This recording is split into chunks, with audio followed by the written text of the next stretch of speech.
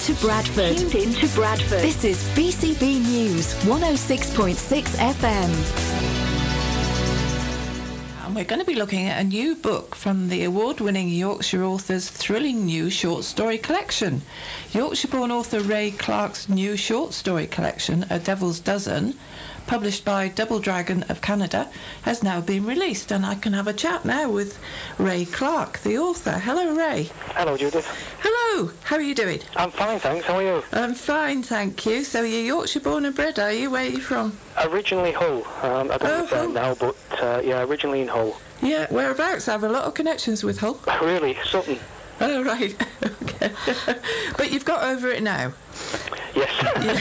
Yes. It's probably one of the stories somewhere. Okay, so you've been writing it since about the 1990s, early 1990s. Yeah. And you had some work published by the British Fantasy Society, I see. Is a lot of your work fantasy? Would you put it in that category, or do you sort of move around different genre? I do tend to move around a lot. I mean, I started in horror, and that has always been sort of close to my heart, because I grew up watching the Hammer horror films and the Universal films. Yeah. So that's something that's close to me. But I have moved around recently and more into crime. So, I do tend to move around a lot. Right. Okay. So, do you want to tell us about the your new publication then? A Devil's Dozen. Yeah. It started off basically from other people, really. When you do an author class, when you take the classes, one of the things you concentrate on are short stories, because they're quick and easy to write. And if you go to author talks, people there kept mentioning short story collections, but the publishers always tend to have a different view. They say that they don't do them because they don't sell. Okay. And I found that happened with my American publisher, Damnation Books, who did The Priest's Hall. They said the same thing. The Canadian publishers did say that initially, but still wanted to have a look at it. And once they'd seen it, they said, well, this is different. We like the idea, so we're going to go with it. So I was quite lucky there. Okay. Well, give us an example of one of the short stories, just the theme. Not a spoiler, obviously, but the kind of theme. I think the theme goes a lot along myths and legends. That's what we tend to be looking at, folklore. And, you read something in folklore, and then you try and give it an alternative twist. And that's what we've done, really. I mean, one particular story called The Born Collector is about a childhood nightmare that returns in later life to prove that there's more to folklore than meets the eye, which I think is the only one that's probably set in Yorkshire. Okay, right. Oh, I see. So you need to have somebody to hold your hand, do you, when you're reading it? That has been said before, yeah. And what got you into writing then, Ray? What kicked it all off? I think it was it kind of happened at school.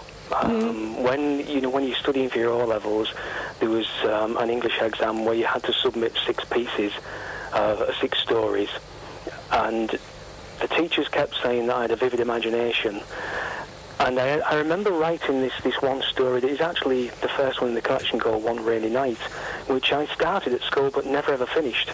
Yeah. And later in life, obviously much later in life, I went back to the story and finished it. And this actually starts the collection off, which basically is about an act of violence at a deserted country station that seems to have grave consequences for everybody, which results in an eternal curse. So the curse goes on right through generations. Right. Oh, crikey. Yeah, fabulous stuff.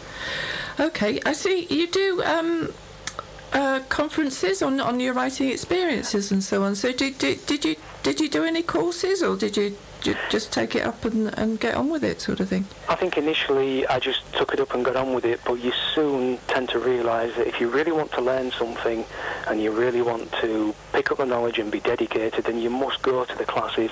And I've been to various classes taken by some of the top authors like Graham Joyce and Peter James, and luckily for me, Peter James has always been there to help me. So you do have to go along to the classes, take the courses, and try to get as much as you can into that. And go to the literary events. Scarborough has a literary event, and Skipton and various places. And it's always good to go along and listen to the top authors to see how they do it. Yes, that's right. Listen to other people, because everybody always says they have different methods, and some people have to sit with a pen and paper, don't they? And yes, they do. Yeah. Yeah. I mean, I can't do that. I've said before that you've got to have this in your mind. You've got to be in the mood for it, and if you're not, the best thing to do is just switch off and walk away, because you really will not turn out your best work.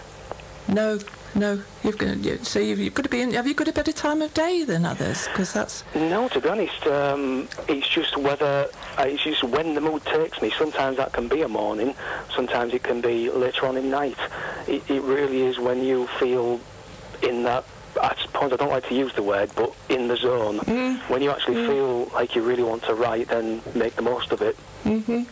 Yeah. Okay. Well, that sounds like good advice. How can people access your new book then, The Devil's Dozen? The Devil's Dozen. Yeah, you can buy it online. It's available in Amazon Kindle and Kobo and Nook and all the digital versions, and it's also available to buy through the bookshops as a paperback, or if you go to my website, which is www.thelordofmisrule.net, there are links from there straight to the publisher's website to buy it from there. Okay, that's wonderful. Well, the very best of luck with it then, Ray. Thank you for talking to us. Oh, thanks for inviting me. Okay, thank you. Thank you. Thanks. Bye. He was very interesting, wasn't he? Very good. Yeah. It's kind of it started to make me think. Maybe it's kind of the way you talk. You think, well, maybe I could write a book. It's possible. Maybe it's absolutely possible. Yes. Have you never written a book, Sarah? No, I haven't actually. Funnily enough. John. Haven't you? Have you? No.